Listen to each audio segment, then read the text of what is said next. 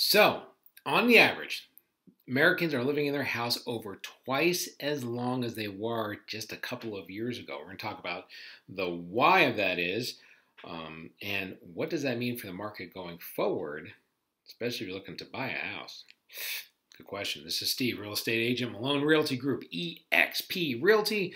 Hope you were doing well. So we just got a report that said that home ownership length of time is on the rise. So let's take a look in three time periods. Before 2008, the average American bought a home, sold a home, 5 years. So in their house for 5 years. Since 2008, or 2008 to 2016, I should say, that time frame has gone to 8 years in that time frame. And since 2016, the average has gone to 10.6. So we were at 5 before 2008. Then between '08 and 16, 8. Since 2016, we're at 10.6. So people are in their houses a whole lot longer than they used to be. So first, why? Well, I think when you look at that setup, the important thing to keep in mind is, what happened real estate-wise in 2008? We had the big recession, right? And obviously, we had all the job losses. We had, major economic issues. One of the bigger ones being new construction just basically came to a halt for a good 3-4 years. On the whole, they were building new houses, but it was just very, very low compared to where you're supposed to be. When you look at the past, and look since the 50s, 60s, 70s, 80s, you're supposed to be building a certain number of homes every decade to keep up with population growth, keep up with people coming in, being born, getting into home ownership age, coming into the country, things like that. So you're supposed to build a certain number of houses. We've built half the number of houses we were supposed to have built since 2008. That's a pretty substantial number because you had very few houses built for like 3 or 4 years, then trying to play catch up, and then you had the coronavirus issue, which has really kind of hamstrung a lot of the stuff. So not as many new homes being built. So that's one of the reasons why. I think one of the other reasons why that number has gone up is because people have had less reason to move. Telework is more common now than it used to be.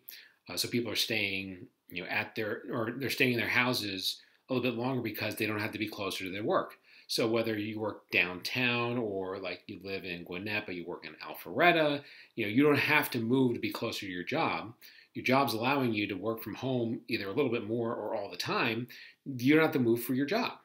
So, to be closer to the job. So that's good news. So people are less likely to move because the job lets them be wherever they want to be. I think the other thing is, in some of the newer construction that we've seen, is the newer construction's a little bit bigger. You have more rooms. People are a little more picky about what they bought, in that time frame. Because if you think that it's 10.6 years on the average, so a lot of people who have a house right now, they bought a house in that 2008 to 2010 range on average, let's say. So a lot of people are like, if we're going to make the move now, let's really get the house that we want to get, with all the right number of rooms, the right yard, all that stuff. Very picky about it. They got the house they wanted, and they're not moving because they got the house they want. They're in the right area, all that stuff. And the other thing is, stuff's not only in the city anymore, as far as like things to do on the weekend or restaurants or stuff like that.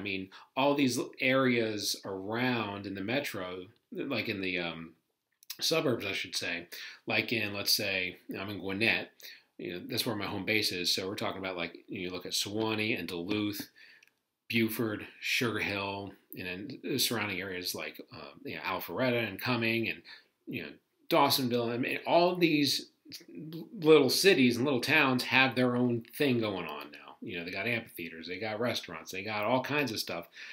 So you don't have to move to be close to stuff. The stuff is like built up around you. So there's really no reason to move to be closer to stuff. The stuff's right there. So that has changed too. So there's less of a draw to move. So there you go. I think that's the why that number has gone up. So is that good news? Or what's the good news about it? What's the bad news about it? And what does it mean going forward? The good news about it is if you've been in your house 10.6 years, that means on average you've owned it since 2011. You made a little bit of money.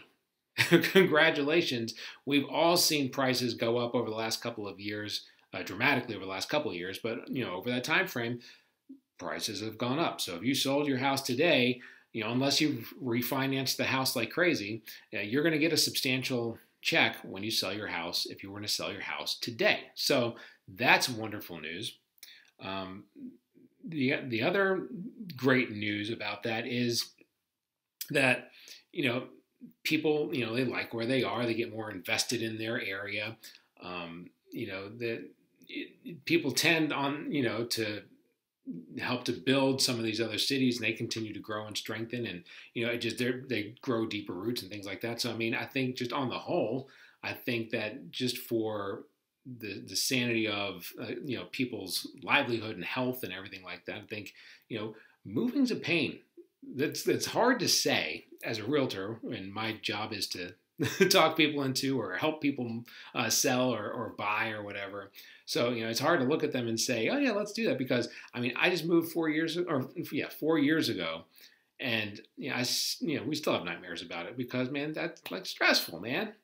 Moving's not fun. So I think that with less moving, there's less the paying. There are fees and there's a cost to moving and not having to pay that as often. So those are good news too. So I think it's not necessarily a bad thing that that's happened, but there are some bad sides to it. And obviously, the biggest one is we have a dramatic lack of inventory. The dramatic lack of inventory, it is rooted in the fact that we have less construction. So people don't have anywhere to go to next. So if you're selling your house, you have less options to figure out, where am I going to go to next? Because of that, there are people who are on the fence who look and see nothing to go to, and they say, I'm not going to sell my house because I don't know where to go to. So they pull their house, and they're not going to go on the market. So that's even less homes on the market. So then there's people who are closer to thinking about selling. They're not quite on the fence. They're past the fence. They're getting ready to jump in, but then they look and they're like, wow, there's really no homes on the market. And then they pull back and so on and so forth. So it has that cascading effect.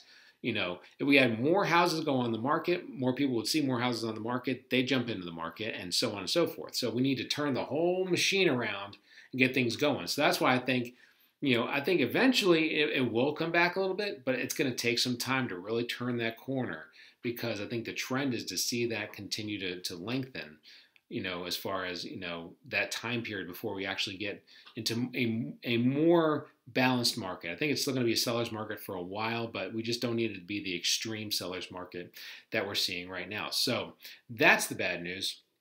The other bad news is if you've been in your house for 10, 11 years, more than likely you have refinanced your house in that 10 to 11 years, because rates are dramatically lower than they were 10 to 11 years ago. So for that reason, and they've stayed low for a while, for that reason, you're not going to sell your house and buy another house at a dramatically lower rate and get a payment that's pretty close to where you are right now and get more house. That was something people were doing back in the 2000s when the rates went from being in like the 7s and 6s down in the 4s and 5s. It's like you could sell your house, get a new house that's more expensive, but you're getting a dramatically lower interest rate. So for that reason, you may be paying as much as you were in the mortgage with the last house. So you get more house, same payment, great deal. Not so much right now because the rates have been low and they've been low for a while, and most everybody has already refinanced their house. The other thing is, because of the lack of inventory and because it's been 11 years, the prices have steadily gone up. Everybody's seen their house go up in price. We just talked about that, which is great, except if you're looking to buy a house. So, if you're looking to sell a house to buy the next house, if you're looking to go up in price, your house you're at right now has gone up substantially in the last, let's say 5 years, substantially in the last like 1 year, but like substantially, let's say in the last 5 years. But you look at the house that you're looking to buy, if it's the next step up, that house has appreciated even more substantially in the last 5 years. So you're going to an even higher point. And even if, let's say, there's a lot of people that are shocked when they say, I'm going to sell my house and I'm going to downsize. So they're going to sell their house, they're going to downsize to something that's newer, but smaller, whatever. Some of the newer construction is pretty crazy on price. So they're finding out that they sell their older house, their 20-year-old house, 4-bedroom, big house, 5-bedroom, whatever, and they're going to get a nice small like 3-bedroom ranch with an office, this and that was just built like a couple years ago. Da da da. They find out that house is as much, if not maybe even more than their house that was built 20 years ago. So there's that sticker shock that people are seeing, that even though I got money, even though I got equity, the house I'm going to next, they got equity too, and they have high prices too because we have that lack of inventory. So it does have the good news, bad news of people staying in their house that long. The good news is equity. And, the bad news is there's less homes on the market. There's less people, there's no less need to move, and that means that there's higher prices if you're looking to buy the next house. So that's kind of the situation. If this trend continues, you can expect that 10.6, we're looking at it a couple years from now, it's going to be 11 or 12 years. Look at it a couple years from now, just because there's less reason to move, for jobs or to be close to things, things like that. Everything's grown up around them. You can work from home.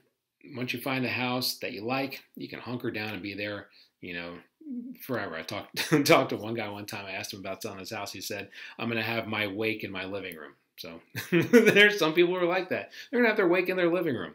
They're not moving. So, so we're dealing with that right now. So what does that mean? So we talked about the why, we talked about the good, the bad, and so what's next? If you're selling your house, wonderful, you're going to make a whole bunch of money on it. The question is, what are you doing next? And that's been the question a lot of people have been asking, what am I doing next?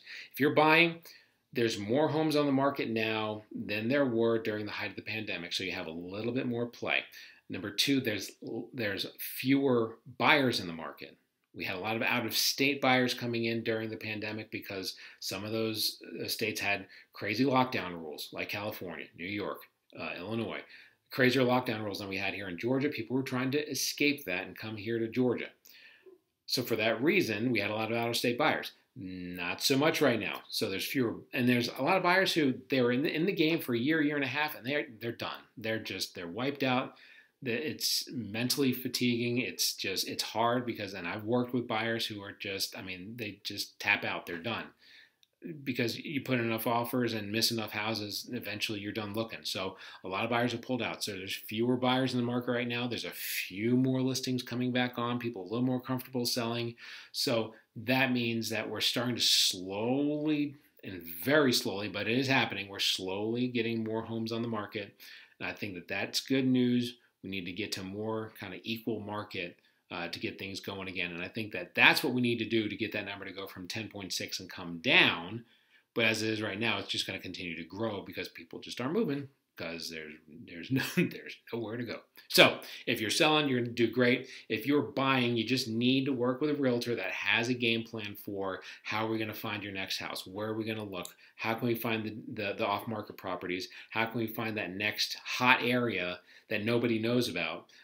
Because it seems like everybody knows about all the hot areas everybody's going to now. So what's going to be the next one? So there are ways around it. We're still going to tap into historically low rates. We're going to find that house. It's not going to be easy, but we're pros over here at the Malone Realty Group. We can help you out. So if you want to talk about it, 470-233-4409.